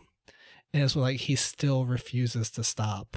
It's like, you can shoot me. Like, I know you want me to stop, and you're going to shoot me and everything, but I have to save her. Yeah. I like that. I think that's a really touching moment. Like, it was a touching moment for me. Anyway, going back to what you want to talk about with the Fireflies. Yeah. It was one of those things where I didn't see it coming. Really? So are you telling me you saw them like, sorry, we have to kill her? Yeah. Oh God, yes. From the minute that she was like, yeah, because that's the trope. And I saw a possibility of they're the bad guys. I saw a possibility of, like there's some kind of a thing that's going to happen that you have to, Look, I figured the game wasn't over yet. I thought maybe it was going to get run over by like the super villains or whatever, but I didn't see the Ellie's is the cure, and they have to kill her to get the cure. Yeah, that was something that was in the back of my mind from the very beginning of this game, and that's why getting to this point I had so much dread because you're progressing towards an inevitable end, and I didn't know what the game was going to do though. I didn't know what the outcome of it was going to be, and that's what made it so we'll get to that totally. I mean, we're kind of there now, aren't we? Yeah. So you go on a fucking rampage. Tell me about your rampage, Nick. What was your experience for the rampage? It was pretty, other than I died. Oh, I died. So here's the problem that I found out. So when I was playing on hard, I think the problem is I probably had played on easy or had just been playing like hard normal. better. Probably what I was playing. What I normally did was I did the thing that I'd done throughout the entire games. I had my bow out and I just stealth ask people. if you used the bow. I know I did. I've always done it that way. And this time I finally after not being able to make it past the first room, I was just like, I'm going to try out this new gun that I've never used before. Like, you get the new gun. It's obviously like, hey, you should use this new gun. It's a really good gun. You want to use this gun. Take the moment and use the gun. And so I finally picked up the gun, like mowing people over. Like, Oh, that's what this section's supposed to be. I always thought it felt a little weird when because they're trying to get you through it, right? Yeah, they're trying to make you have that sense of urgency of like, you have to get there now. You don't have to get there now, but you have to get there So now. I did the same thing you did, is I started off trying to use the bow and be stealthy, and then I went and got the gun after I died like 5 times. Yeah. And then I felt pretty vindicated in my choice. Because again, I just wanted to get where I needed to get, right? Sure. I did love that gun though. All right. So here is the moment in the game that now I'll admit over the years this is the moment that I've heard the most criticism about. Really? Why? What's the criticism? So there is a discussion over agency in the video game. Mm-hmm. And by that I mean you are left with the power to pull the trigger or not pull the trigger. Okay. And so you walk into the room where Ellie is about to be whatevered. She's about to be operated right on. Yeah. Sacrificed. And like it doesn't cut to a cinematic. It doesn't cut to anything else. Like you walk in there, you have your gun drawn, and you shoot the shit out of them. Was there even a moment's hesitation for you of whether or not you shot them? No. Yeah, me neither. 4 or 5 times I played this game, I shoot them immediately. I'm too invested in saving her. And yeah, exactly. Yeah. But theoretically, like another way of looking at this moment is this is a surgeon who's just trying to be a surgeon. He doesn't have a gun. What's the character's Nobody name again? in this room has any ability to harm you. You could theoretically, in the world, walk up, take her, holding the gun, threaten them, and leave without having any different. The game doesn't allow you to, though. You have to shoot them. There's no other option. It becomes a game. It didn't even faze me. That's a really interesting point, though, because it didn't even... It's the question of why, like, if you're not going to give me the agency, then give me a cinematic. Now, I will also say, never even noticed not having the agency because I shot them fucking immediately. Never even thought about the fact that they were unarmed. Never thought about the fact that there's shot the shit out of all of them. Now that we're talking about this, what I find really interesting about that in thinking about it, right? Because I was the same way. I was just like, fuck it. Sure. That's Joel, though. That's who you are. I mean, that is literally who you are. I think it's actually kind of nice because now that I'm thinking of it and trying to think back to that moment of the game, it's like, yeah, I think if I was Joel, that might be what I do, because you're going in to get her and you're removing everybody, and it's making you have that moment, right? Like, yeah, in this world, I'm trying to think as a father in this world, right? Like, if this is my child or my surrogate child, like, I don't want them coming after me. Fuck y'all. You're dead. You're dead. Yeah, I like I said, never had a second's worth of hesitation. And maybe because I shot them immediately. Maybe because they make you do that, right? It's the most engulfing part of the game, because you don't get to just watch a cutscene. You experience it. Yeah. And maybe however you experience is how much you're invested in this world or what it does. Because again, I never thought about it. I was like, yep. Right. I'm going to take you out and I'm going to remove you. Even though... So interesting thought about this. This is something I thought about at the end of it. While I would make that decision, sure, you're basically sacrificing lives. You know what I mean? Like you're removing. You are trading the entire world for one person. I would have made the exact same decision. Yeah, if it's my daughter on the operating table, yeah, she comes off and the world dies. Me too. And I think it's interesting that the game does such a nice job at this point. I think that the time it takes you to get to this moment when you go through, and this is what I loved about this game, because it's not just in Boston, right? You're going through all these environments and all these places. It gives you so much time to endear yourself to Ellie. Mm-hmm. That there's never even a choice, right? The other nice thing about it being this road trip story is that, like, there's no question, like, it is the entire world that's had this happen. Like, you see it throughout the entire country. You know this is happening everywhere.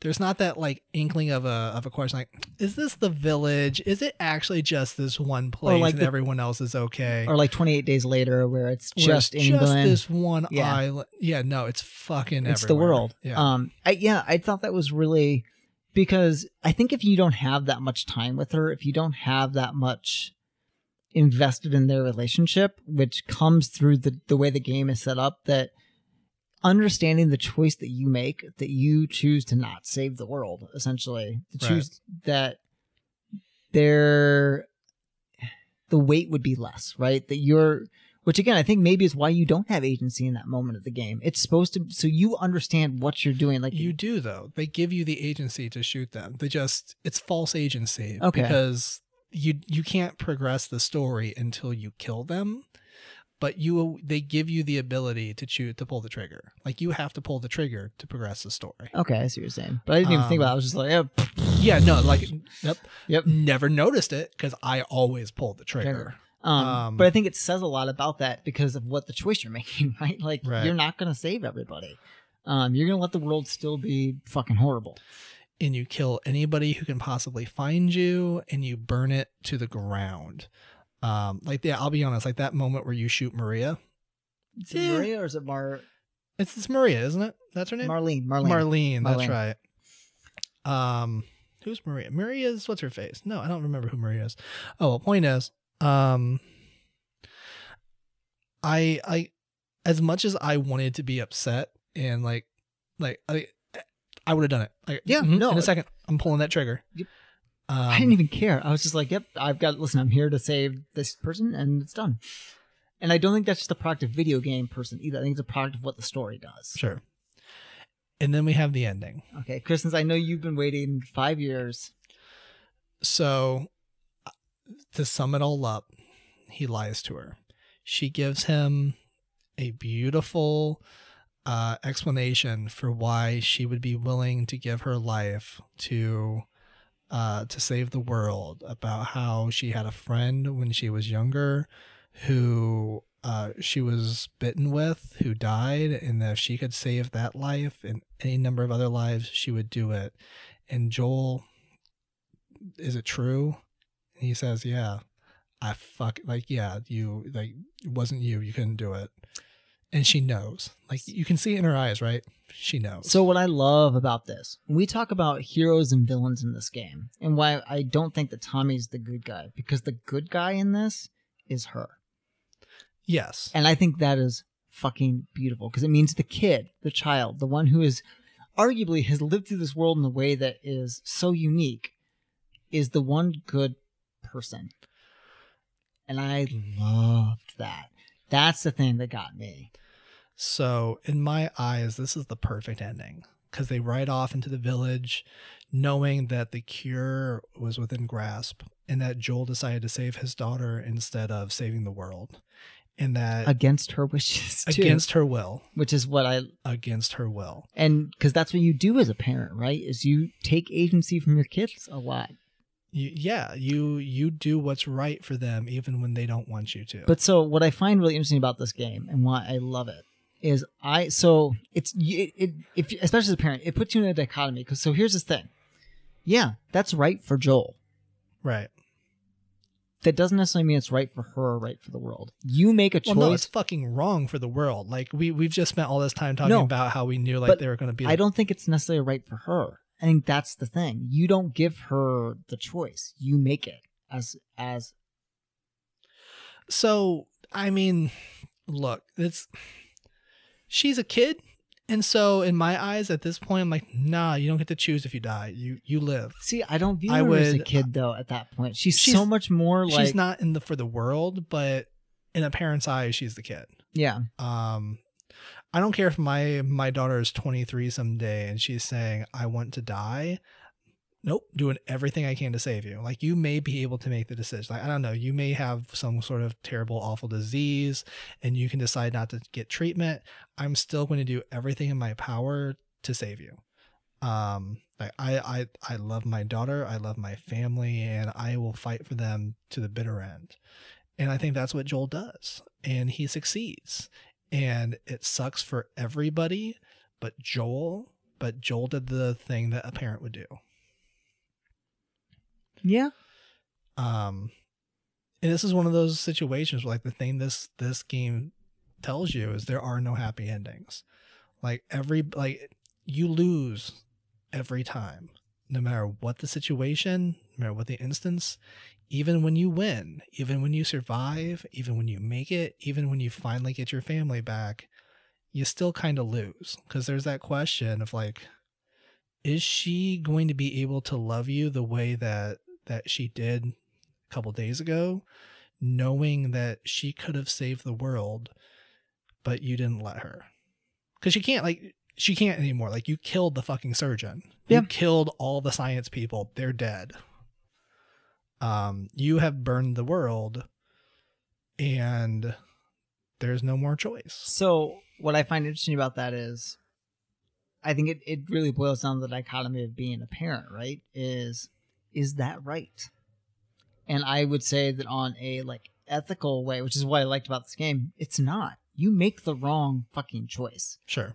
You make the right choice viscerally as a parent. You make the wrong choice. And that's why I love this game, is because you make the honest choice. Like, it may not be the good one, it may not be the right one, but it's the honest choice. Yeah. It's what a parent would really do. Yeah, I agree. And that's why I have always found this to be, like, in many ways, like the perfect story for a video game. Like something that hadn't happened, that doesn't occur. And that this was like such a tightly knit, like a tightly told, perfect story that when I heard that there was going to be a sequel, I didn't know what to think. So if I'm being honest about this before we move on to, I know we're going sequel, that sure. I would have liked the choice. I know what choice I would have made. I would have made the choice the game makes. Right. I think the only thing that would have made this game for me better is that you actually have that choice. So what happens if you choose to save the world? And I think making you as a player, I know that most people are going to choose the normal choice, right? But it's the Mass Effect moment. Like, do you kill everybody, or do you kill, like, I would have really liked to have had that choice. Well, this isn't a BioWare game, though. This I know. is a Naughty Dog I'm game. just, It's I'm a just, linear. No, I know what you're I'm just saying. I would have liked to have had sure. that choice as someone who was so invested in this world, to be able to have, like, really make me live with the consequences of the choice that I'm choosing. And that's something in games that I like a lot now, is you tend to have that choice. Right. I would have chosen, I know what I would have chosen, but I would have liked to have had it. So at this point, we're going to take a short break. And we're going to come back. We're going to take a short break. We're going to watch the trailers for the sequel from the last couple of E3s. And then we're going to come back and have a brief discussion about our hopes, our thoughts, our anticipation for whatever this sequel might possibly be. So stick around and we'll be right back.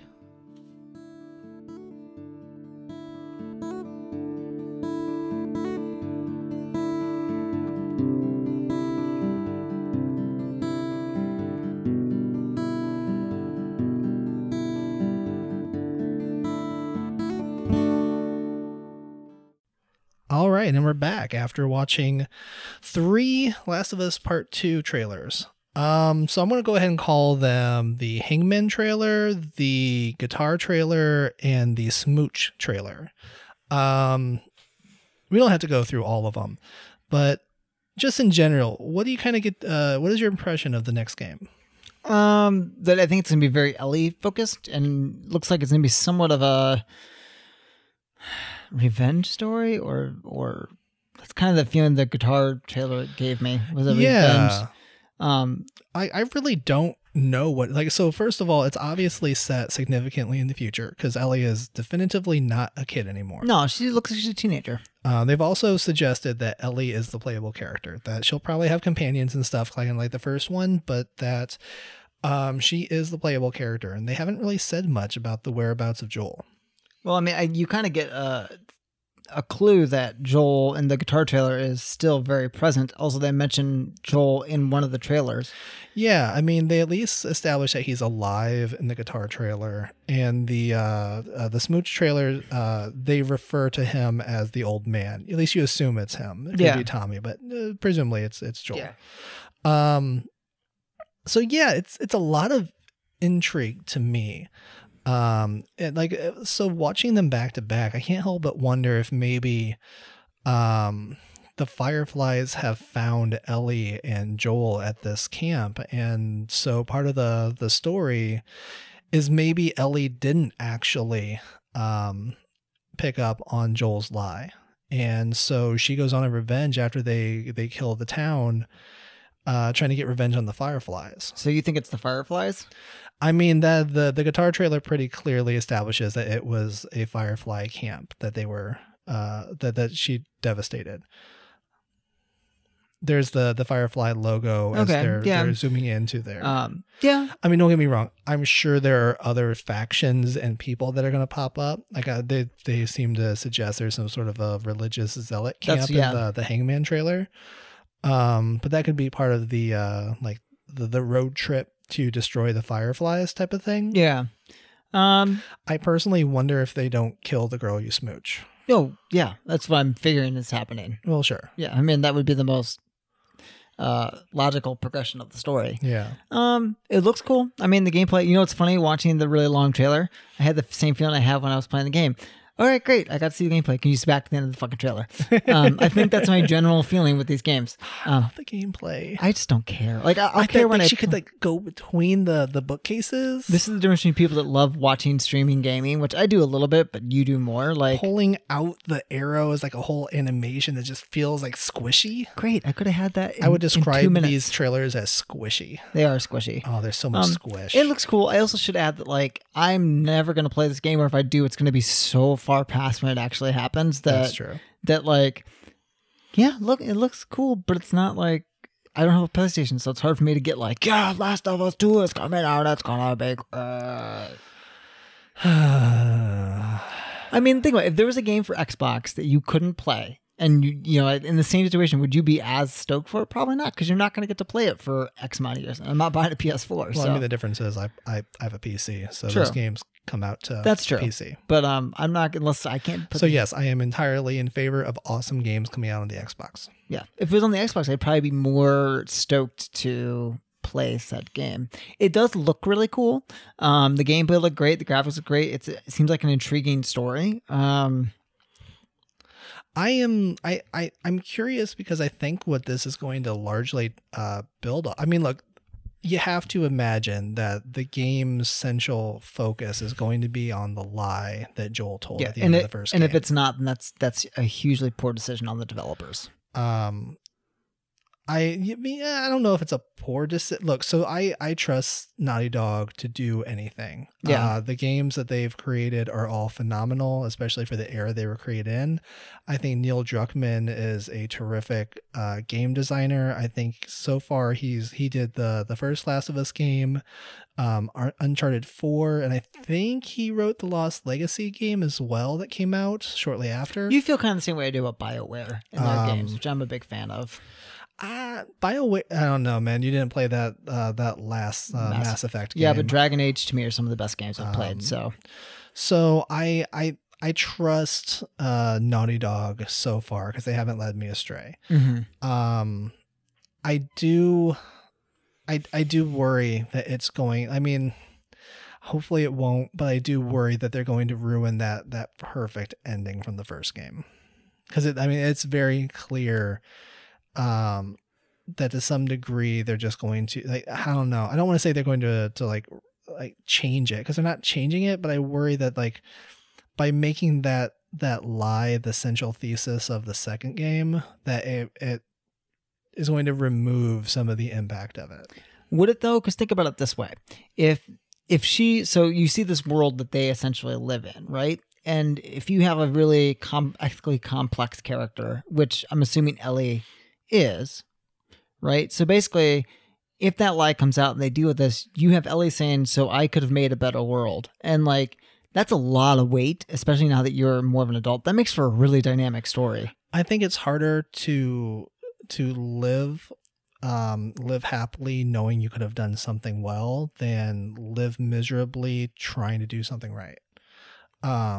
So I think it's a much stronger choice to have Ellie have to live a joyous, happy life in Tommy's town for the rest of her life, knowing that she could have saved the world, than it is to say that she didn't actually understand the lie, that she learns of the lie, and now she has to go on some kind of a rampage to fix the whatever.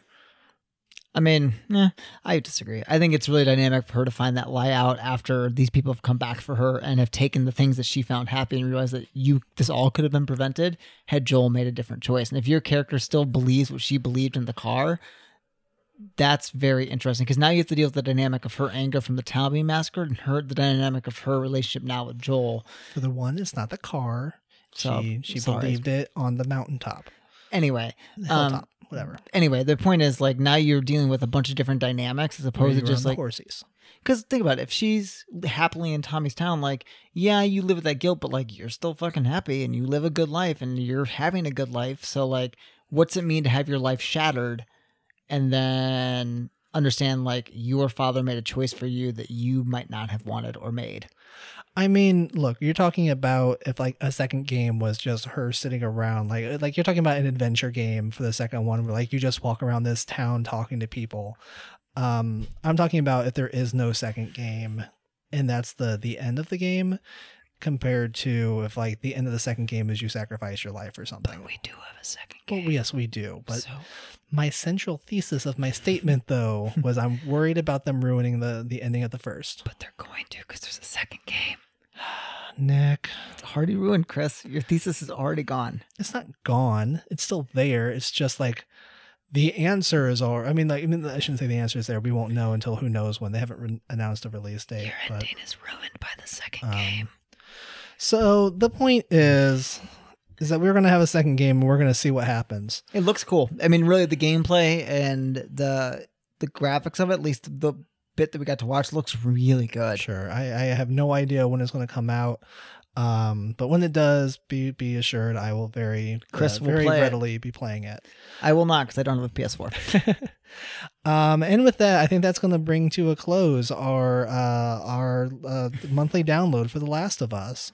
We've had some discussions about the next game is going to be and when it might take place, but we're not quite ready to reveal it yet. So keep listening to the Two Dumb Dads normal podcast, and we should have an announcement for you soon once we figure out some technical things.